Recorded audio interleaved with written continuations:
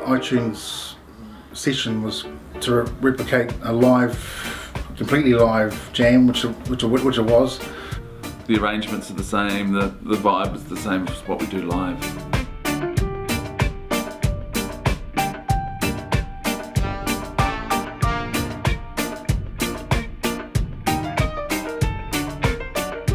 The rules of this game were that we were to go in there and perform these tunes as if we were at a gig. The only luxury was that we got 2 or 3 goes out performing a tune and then had to pick the best take and then run with that. It's truthful, it's the real deal, and it's us.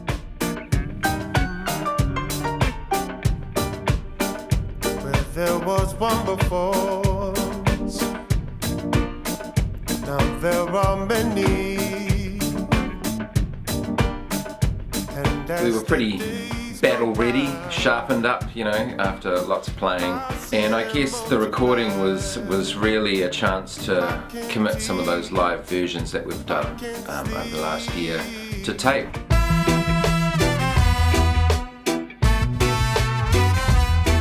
Basically the day after we arrived back in New Zealand, we were straight back into the studio and did the iTunes session, which was cool actually because we were still kind of on a roll. Yeah, Roundhead is a beautiful studio.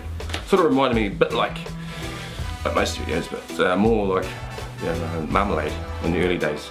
It's got this amazing Neve console that's recorded everyone from the Stones to Jeff Buckley. Yeah, basically it's the most amazing mixing desk I've seen. Probably one of a kind. And just set up in a really awesome way where the band can see each other and still communicate and still kind of feel like we're all playing together. It's like being on stage. There's no audience apart from the other guys from the band who are through the glass window. But yeah, the vibe was good. The first thing I see, of course, is a beautiful grand piano. It's a nice Steinway. I was just quite chuffed with my whole keyboard setup.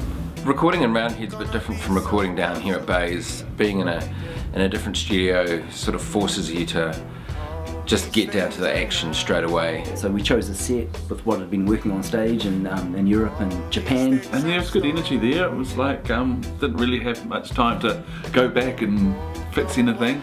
Just rolled the tape and started playing songs.